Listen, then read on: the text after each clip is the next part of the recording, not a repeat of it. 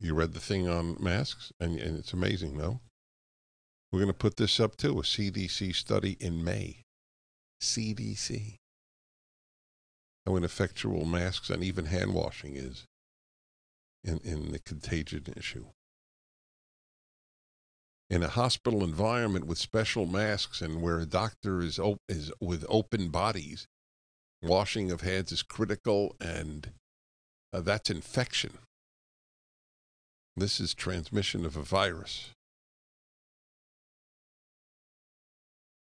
This morning, coming into this building, I don't wear a mask outside because I retain an element of reason and rationality. Okay? And I just don't. The price paid for masks outdoors, and in many instances indoors, but outdoors certainly, is much greater than the good that it does. Masks dehumanize. A woman was walking in. She was about 20 feet away from me. And I saw she was completely masked. I said, "Good morning," with a big smile. No response. She just rushed up ahead.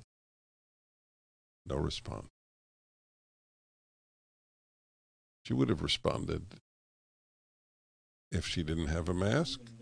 Huh? Well, of course, she didn't smile at me, but how would I know if she did? Of course not.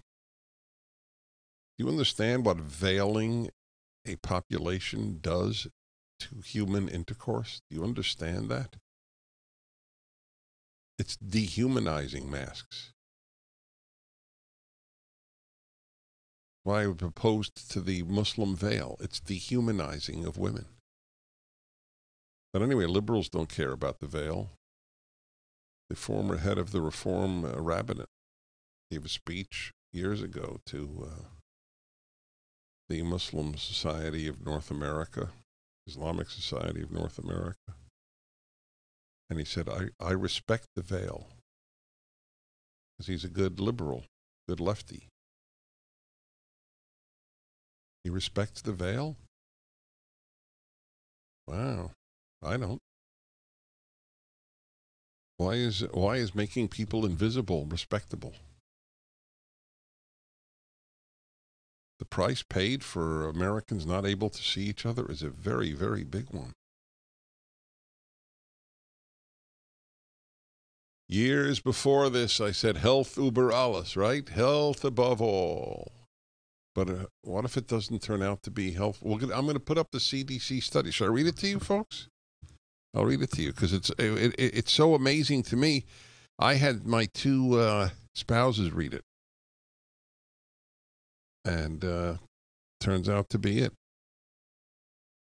Volume 26, number 5, May 2020, CDC, Emerging Infectious Diseases, May 2020. Get that? Non-pharmaceutical measures for pandemic influenza in non-healthcare settings. I'll translate it to you in English. Non-pharmaceutical measures, in other words, not prescribed, for pandemic influenza, that's called COVID in this case, in non-healthcare settings, outside of hospitals. Get it? Personal protective and environmental measures. And the authors are at the University of Hong Kong. How sad. Hong Kong, China. What it's written. How sad. Abstract. Okay? So this is the summary in their words of what this study shows. There were 3 influenza pandemics in the 20th century, and there has been one so far in the 21st. Local, national, and international health authorities regularly update their plans for mitigating the next influenza pandemic in light of the latest available evidence on the effectiveness of various control measures in reducing transmission. That was English. That was good. Here we review the evidence based on the effectiveness of non-pharmaceutical personal protective measures and environmental hygiene measures in non-healthcare settings and discuss their potential inclusion in pandemic plans. And now, here we go. Although mechanistic studies support the potential effect of hand hygiene or face masks, evidence from 14 randomized controlled trials of these measures, 14, did not support a substantial effect on transmission of laboratory-confirmed influenza.